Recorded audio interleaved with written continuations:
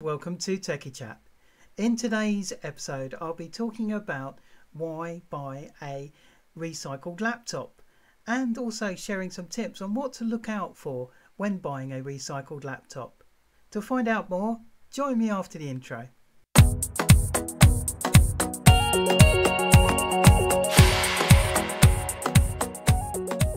Welcome back.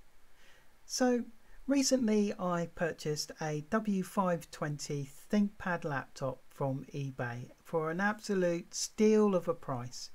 Fantastic laptop, full HD screen, 16 gig of RAM, 120 gig SSD and a load of other goodies as well. It can be expanded up to 32 gig of RAM, but this laptop was built in 2011 and it is also considered a classic laptop.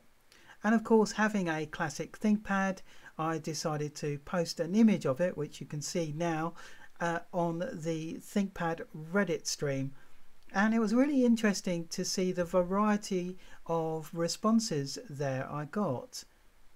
Some of the posters on there and some of the responses I got were basically, why did you buy a refurb ThinkPad when you could have got a brand new laptop?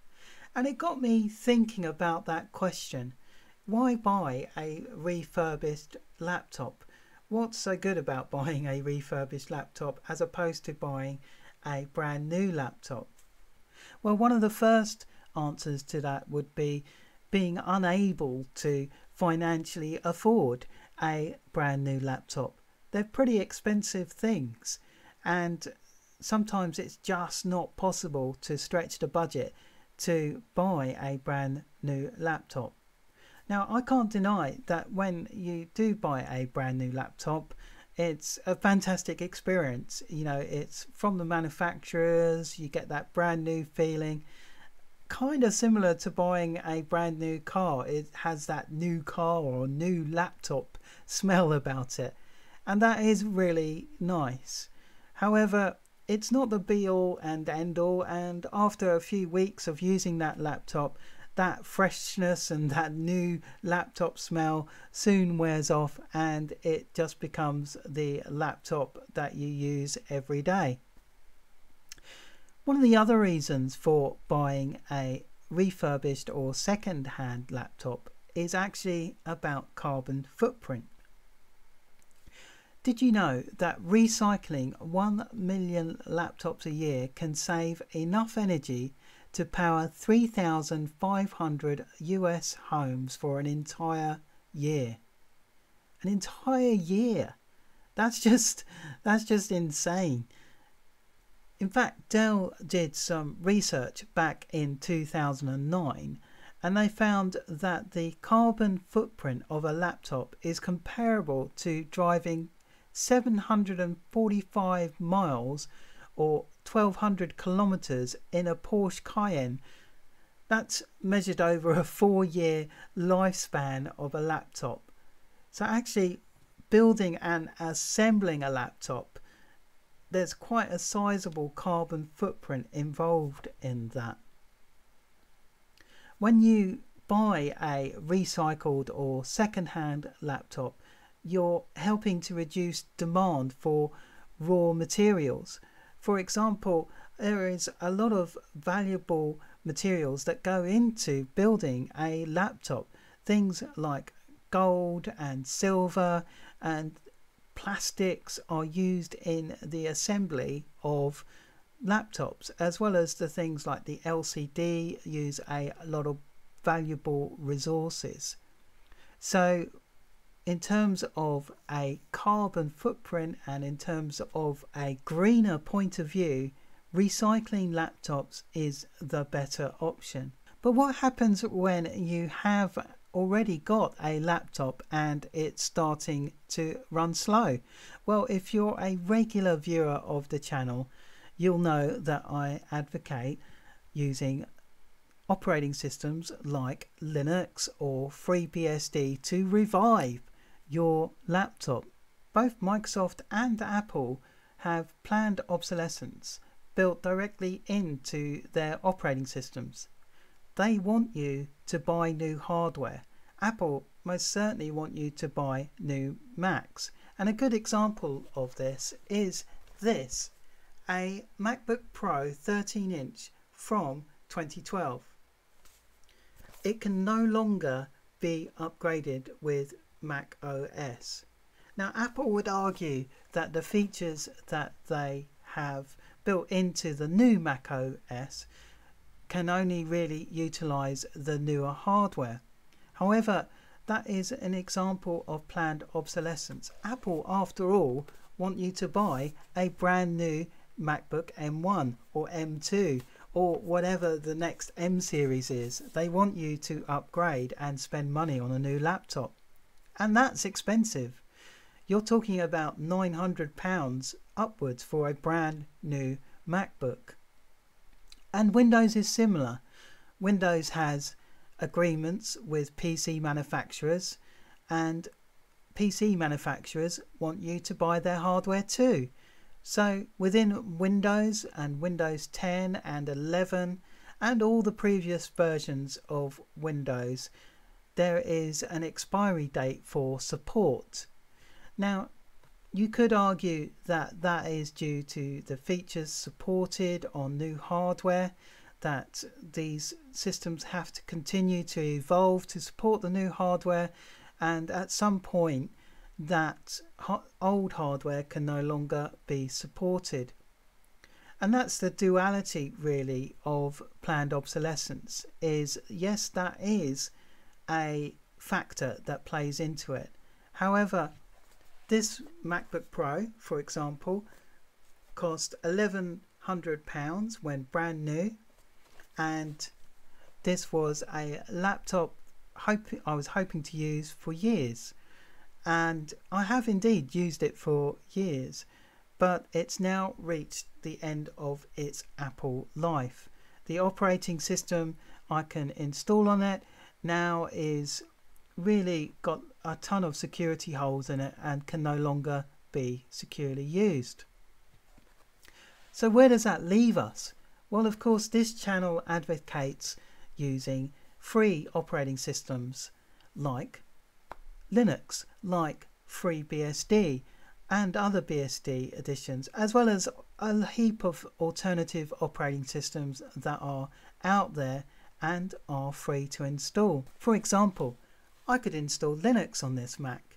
I could install FreeBSD or another BSD on this MacBook Pro and breathe new life into the hardware. When I received this W520 Thinkpad laptop, it had a clean version of Windows 10 pre-installed on there, which was great.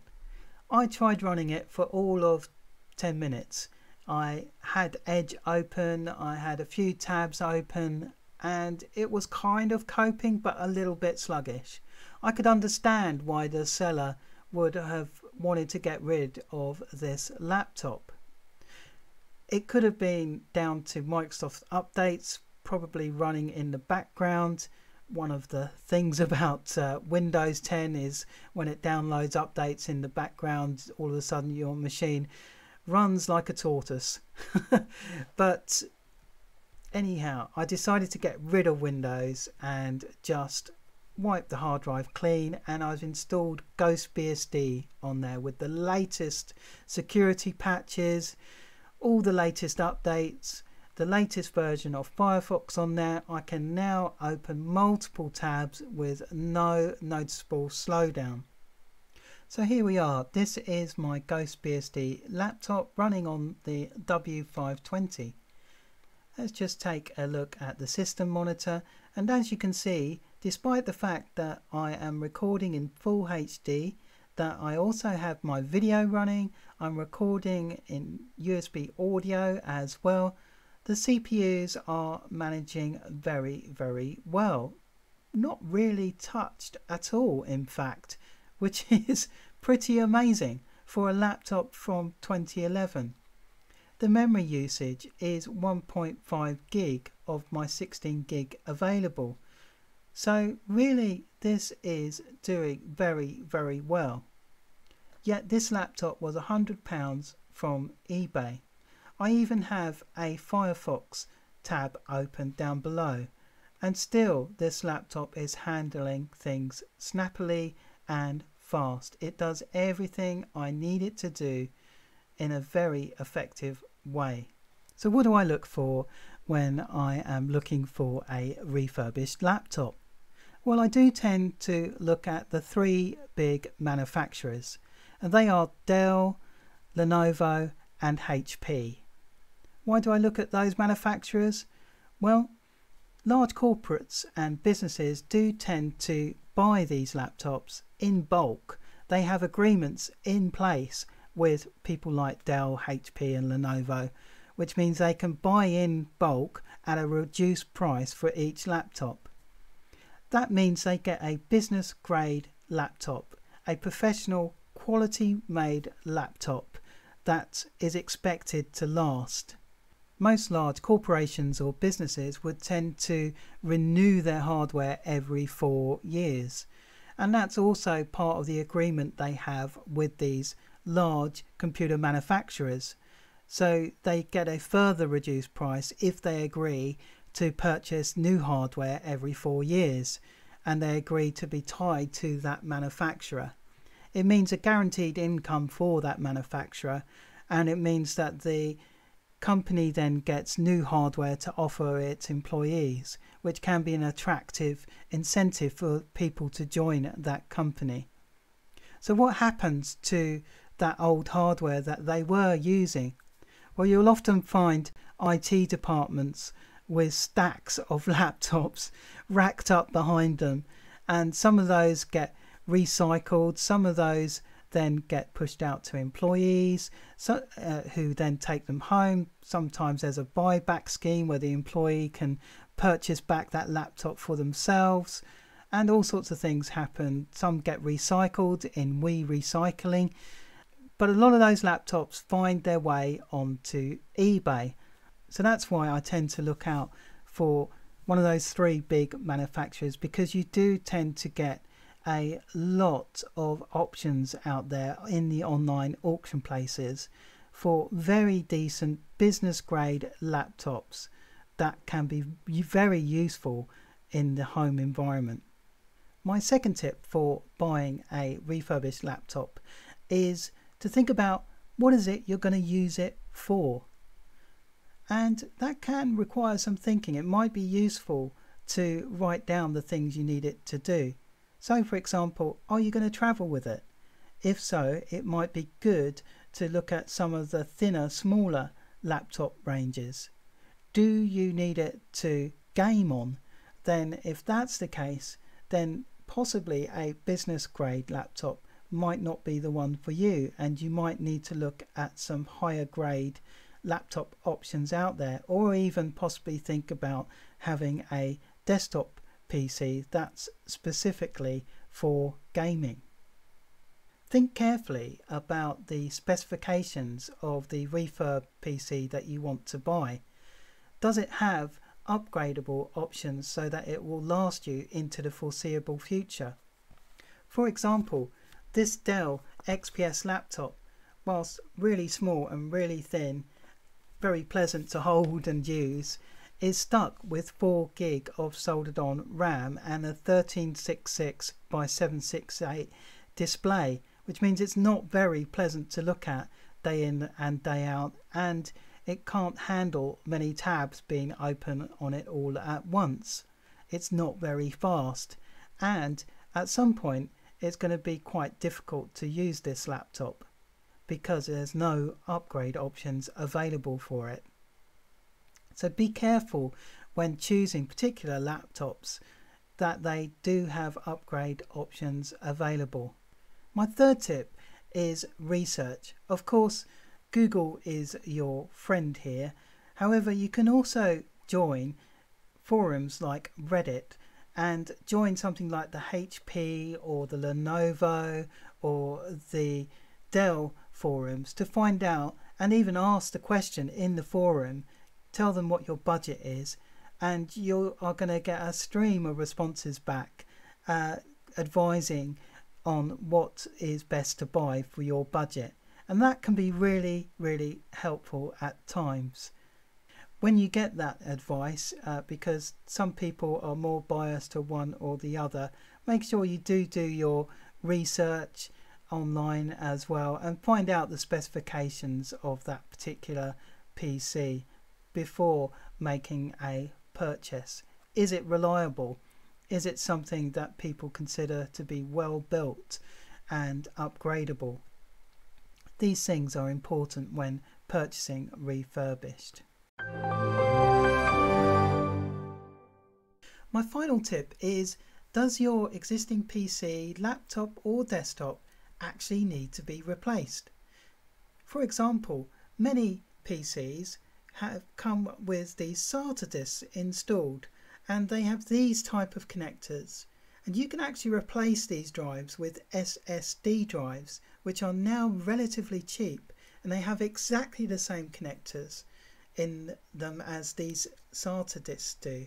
So a SATA SSD drive could be a really good replacement drive and certainly improve the performance of any PC, whether it be laptop or desktop, by a considerable amount and make your machine feel like a brand new machine.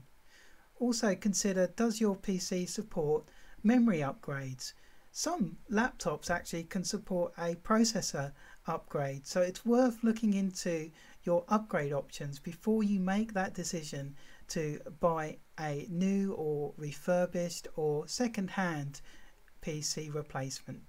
So I hope this episode has been helpful to you if you are considering buying a refurbished laptop. Remember, if your laptop is running slow, then try putting Linux or FreeBSD on it. Get your stuff backed up onto an external hard drive, then wipe that drive and stick Linux or FreeBSD on there and watch your PC come back to life. Anyway, I hope you found it helpful. If you have, then please click on like and subscribe, and I look forward to seeing you next time. Thanks for watching.